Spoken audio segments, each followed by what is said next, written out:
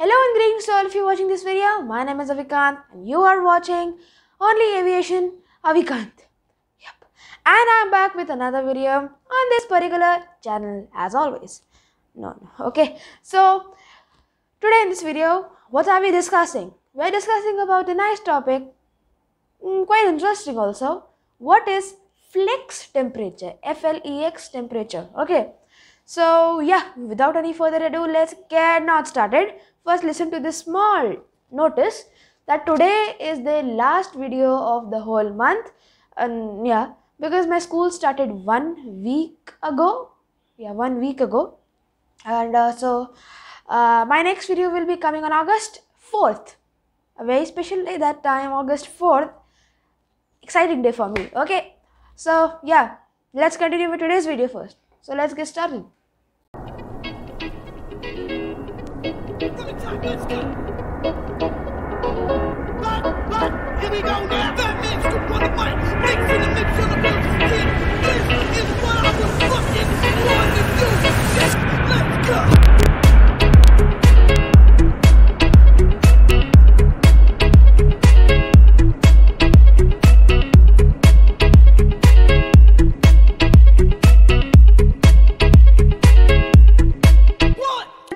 Temperature is always referred to the takeoff performance setup for many jet aircrafts like Airbus, except Boeing.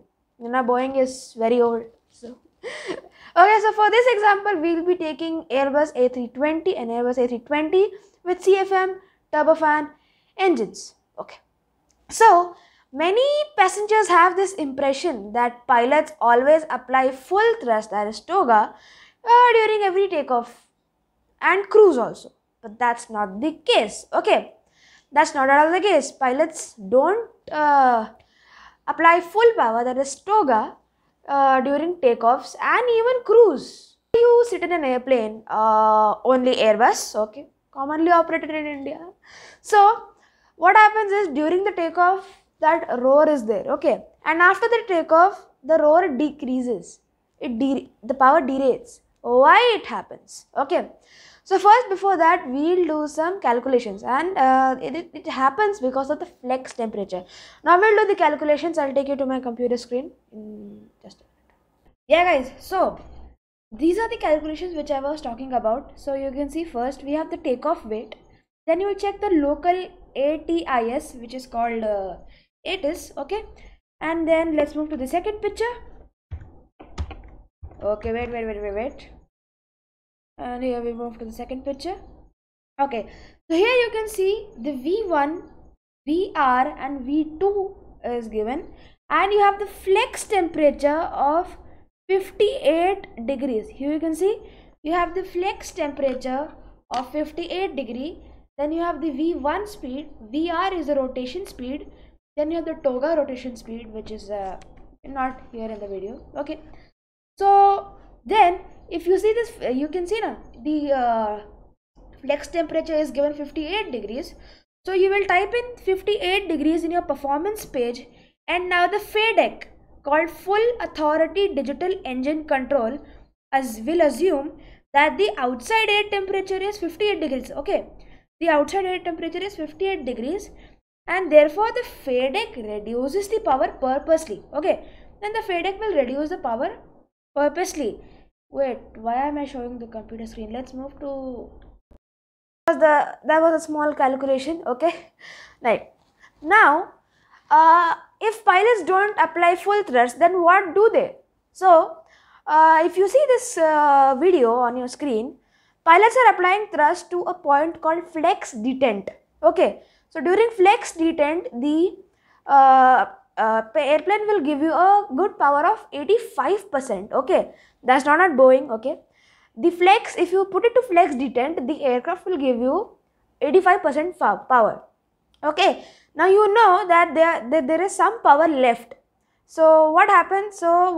Is after the airplane takes off and the pilots reach at the point called the thrust reduction altitude, where the flex temperature comes in, the pilots reduce the power, not much, they only put it to this place called the climb power, which is again written on the thrust lever area. So they put it to the climb power. So that's why you hear that, you feel that the sound is decreasing. So when you put it to climb power, the aircraft will give you 83% of power. So 85 to 83% of aircraft thrust.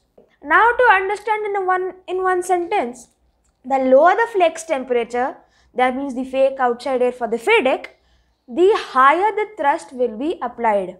The higher the flex temperature, so low thrust will be applied, so engines will be derated more, and that will result in longer takeoff rolls. Okay. Now, okay, done. So now, how will you feel or hear that which flex temperature was applied? So the best example here is Lanzarote Airport, which is an airport in Spain, one of my favorite countries, and it's quite difficult airport to approach with a very short runway. So during the takeoff, the plane's aircraft's thrust is maximum like 99%, close to TOGA. Okay, it is very close to TOGA, and the aircraft takes off with the maximum with its maximum speed. So you can feel it sitting in a cabin, you can actually feel it. Okay, now suppose if you are taking off from Mumbai, the thrust will be mostly 85% only, but airports like Lanzarote Airport, the plane is again I'm saying it is maximum to its TOGA position.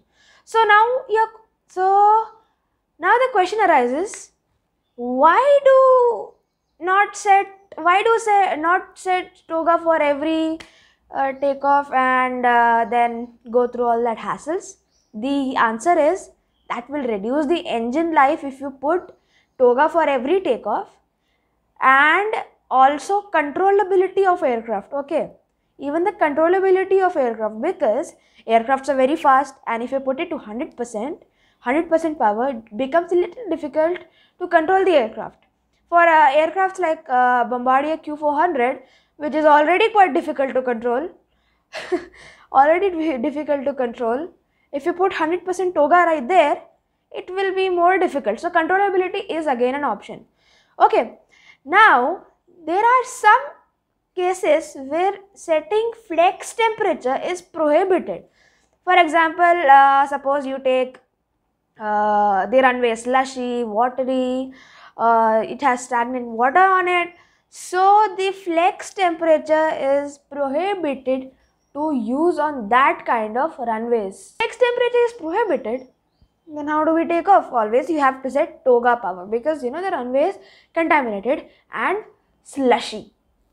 Now to sum it up, the flex temperature is the sweet balance between the stop margin on the runway and the engine life and fuel economy. Okay, now Airbus, it is done that. What is flex temperature? What does flex temperature do? It reduces the thrust. Okay, when you reach the thrust reduction altitude, and in some cases it is prohibited because of contaminated runway, then you have to set TOGA in case of these runways.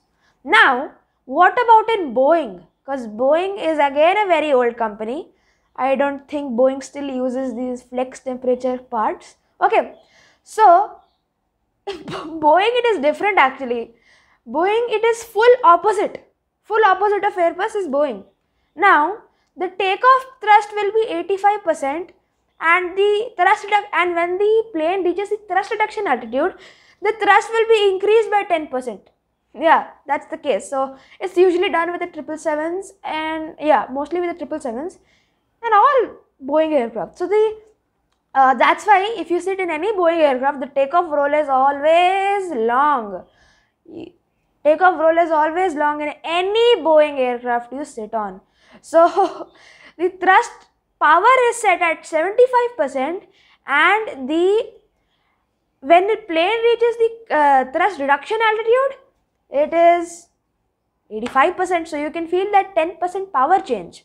So this is how it works on a Boeing aircraft. I know it's quite old technology, but what to do? I love Boeing. No questions with Boeing. Boeing is Boeing, Airbus, Airbus. Each and every company has its own pros and cons, and this is how we have completed with today's video. I hope you like this video, and yeah, I hope you like this video. You know what to do. Follow my checklist.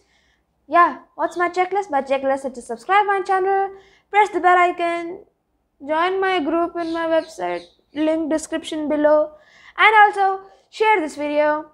And my next video will be coming on August 4th, because that's a very special day. You will get to know. Okay, you will get to know.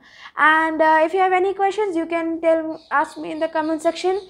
Well, I will not be able to answer that because my exams are starting and studying. Okay, so yeah, that's all for this video. Hope you liked it. मिलेंगे अगली video में, तब तक के लिए bye bye, Tata, C you, नमस्कार.